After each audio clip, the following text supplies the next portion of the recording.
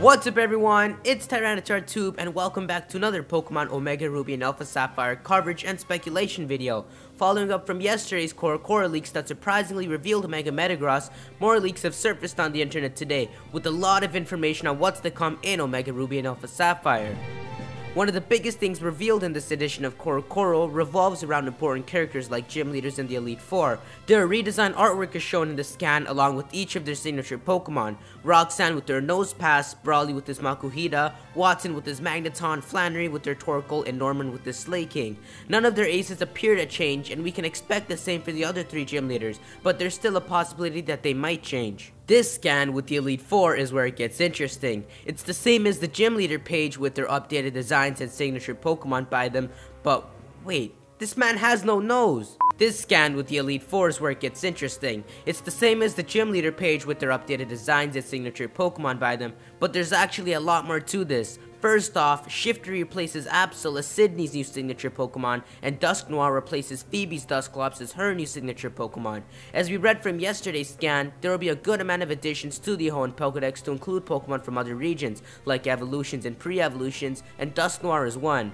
But there's more. We know Steven possesses a Mega Keystone and has the power of Mega Evolution as seen by his Mega Metagross. Similarly, if you look carefully at the two Elite Four members in the scan, you'll notice that they also appear to carry a Mega Keystone. Sydney is wearing a bracelet which has what appears to be a keystone on it. Sydney's original image from Ruby and Sapphire doesn't show him wearing this bracelet. Usually additions like this are made for a reason, like how Maxie's wearing glasses and Archie's wearing a chain. In the same way, comparing Phoebe's artwork to her original artwork, you'll notice that she used to wear an anklet which is covered by text in her redesign. The Pokemon Company always tries to hide hints like these, so it makes sense how the text was coincidentally placed there. But because of this, it's speculated that each member of the Elite Four may carry a Mega Pokemon on their team, likely their ace. If this proves to be true, then that could mean the confirmation of Mega Shifter and Mega Dusknoir, but keep in mind it's just speculation, and maybe Sydney's just simply wearing a watch to make sure he doesn't miss his mom's curfew.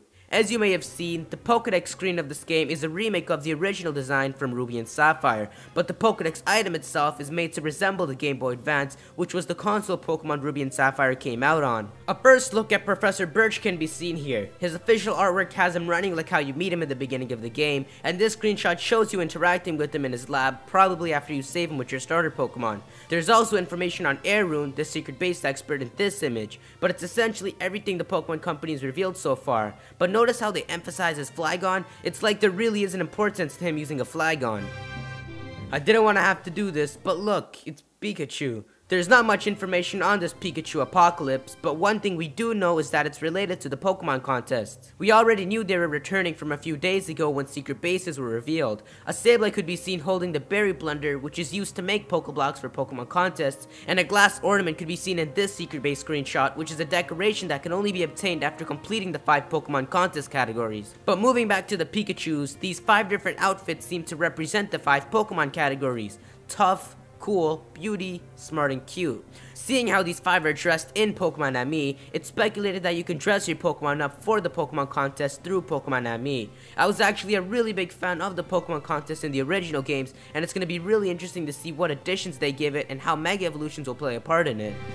But that covers everything leaked so far in this month's Korokoro. The biggest news out of this is the possibility that the Elite Four may all be able to trigger Mega Evolution. It's an addition I'm really hoping for. But let me know what you guys think about each member of the Elite Four possibly carrying a Mega Pokemon in the comments below. There's gonna be a more in-depth video on this Elite Four speculation very soon, so be sure to subscribe so you don't miss out.